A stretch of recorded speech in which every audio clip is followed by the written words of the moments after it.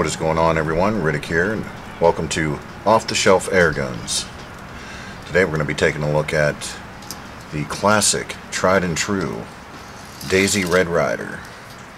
Not just any Red Ryder, but the Christmas Wish Edition Red Ryder, complete with compass in the stock and this thing that tells time. It does come with a little stick for the sundial, gold band around the forestock. Now, the one in the movie had a gold band up here too, so that's a little different. Now, this is the standard version that you can find at Walmart. Standard version that you can find at Walmart.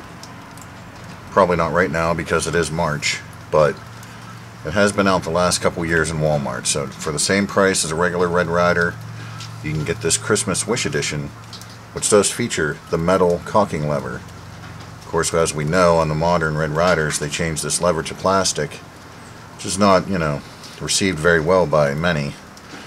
And but we're back to the metal caulking lever on this particular one. So, if anything, it's worth the price of admission just so you can have that metal caulking lever back. So here it is.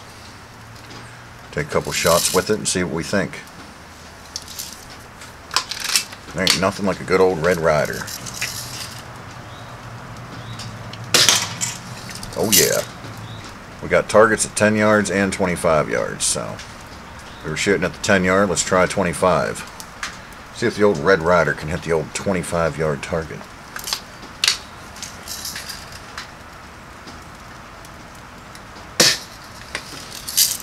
Not that one.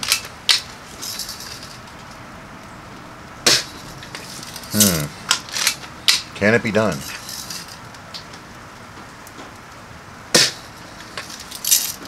It's a little windy.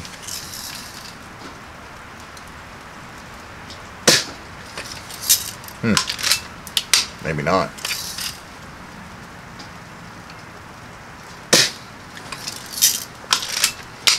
We gotta get it.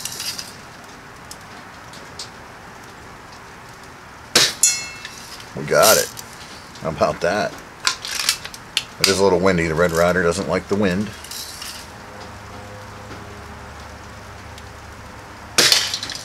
Back to the 10-yard targets.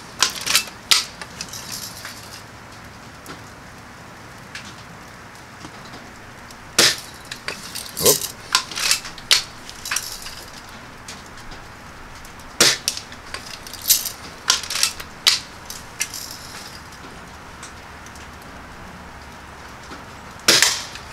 Oh yeah.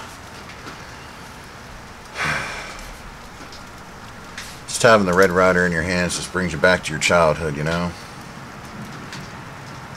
The good old days. So there it is. Of course, it does have a fixed sight on the front. Buckhorn sight on the back that's only adjustable for elevation. Yeah, the good old Red Ryder. Still built very well. Still built very well. This still is a wood stock, wood forestock. All metal receiver and barrel and all that stuff. But as we know, on the normal standard model, they changed the caulking lever to plastic, which it just feels cheap, This feels right. And yeah, as a kid growing up in the 80s, even then, people before your time will tell you they weren't made the same even then. But I think back then they were made, really well. And I do remember it lasting a long time. I wish I would have kept that in good shape and still had it, but I don't. I don't, unfortunately.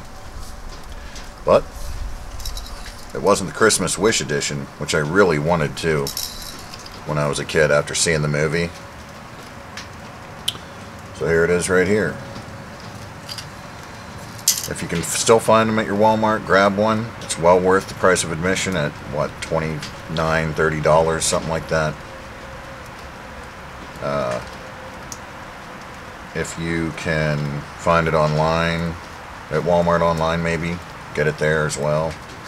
Like I said, just for the metal caulking lever alone, it's well worth it, because you're going to spend the same price on the standard version and not get that metal cocking lever. Of course, Daisy makes higher end versions of this Christmas edition Red Ryder that they've put out for a lot more money, obviously, but this is the standard. Hopefully it's like a recurring thing every year at Walmart where they put these out, because it's kind of nice to see them in stores and just be able to go pick one up. On this channel, we're going to cover various different types of air guns that are in the budget category, we would say. And when I say budget, I'm talking like 300 and below. So you get some pretty good air guns at that price range. But we're just discussing things that are in the 300 range or below. We're not going like with the super crazy stuff. That's not what this channel's about. This channel's about walking into a store, walking into your local big box store, sporting goods store, finding something on the shelf, bringing it home and having some fun in your backyard. That's what this channel's about. Now, some of this stuff, obviously, you may not find in stores. You may have to order it. And I'll always provide you with where to go and links in the description when that is the case. Much like this, if I find a link that still has this at the standard retail price, I'll put a link below. And then, of course, we'll go over like different types of ammo for air guns and targets and target ideas and things like this. You know, mostly it's going to be .177 caliber, unless we get like a 22 caliber pellet rifle, which we may look at down the road. I have a couple I do want to look at. So yeah, that's what's going to be going on this channel. Thank you for watching, and I will catch you all down the road.